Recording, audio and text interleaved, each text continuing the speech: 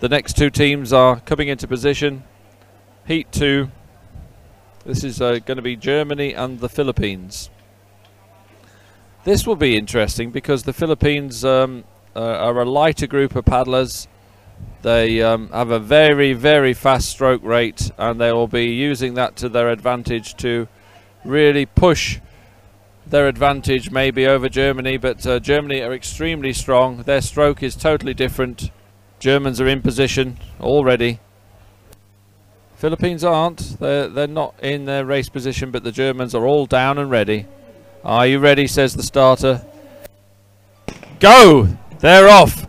Let's see if the Philippines are going to get that early advantage or whether it's going to be the Germans. As they approach neck and neck with where I'm sitting, the Germans have a little lead over the Philippines, but the Philippines are powering past the Germans now. Whether that continues to be the case in the next 20 metres, I don't know. Hi, Maury, you're back with me. Yes, indeed. I was watching down there the finish, the last race. The Germans haven't quite changed their style. I noticed the Canadians had changed their style, and they were very, very close. Another heat to go for both teams, and Australia are now in position for the heat 3 of the 100 metres mixed team races. It's going to be Australia versus USA. So interestingly, the China are topping the points table at the moment. They're just doing the formal roll call. That's it. Australia are doing the best thing. They've got the paddles in the water alongside the boat set. Now they're getting in position.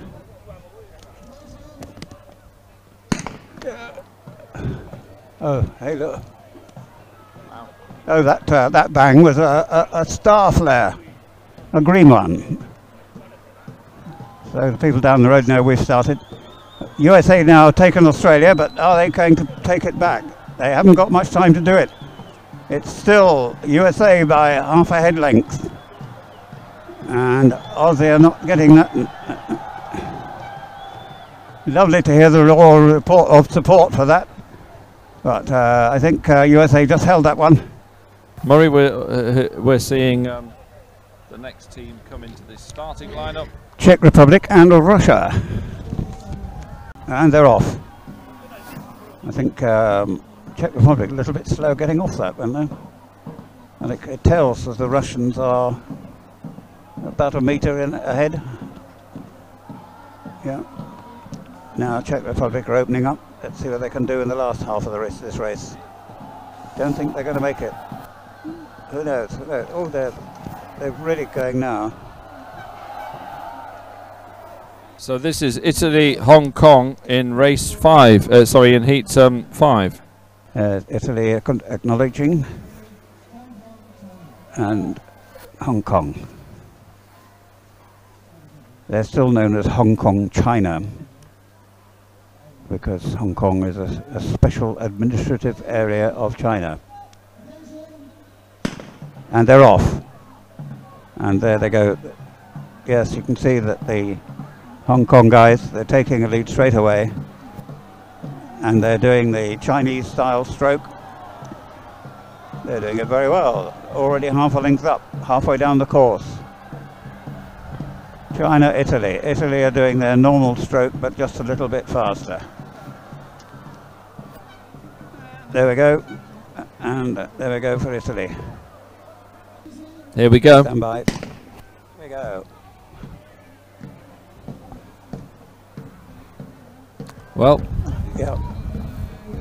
yeah, Great Britain are ahead. Should take this, yes. But they're doing their normal stroke, but just a little faster. They'll come unstuck when they get in the next round.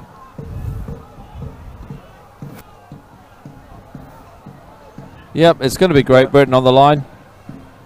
Indeed, Guam are really doing something fantastic. They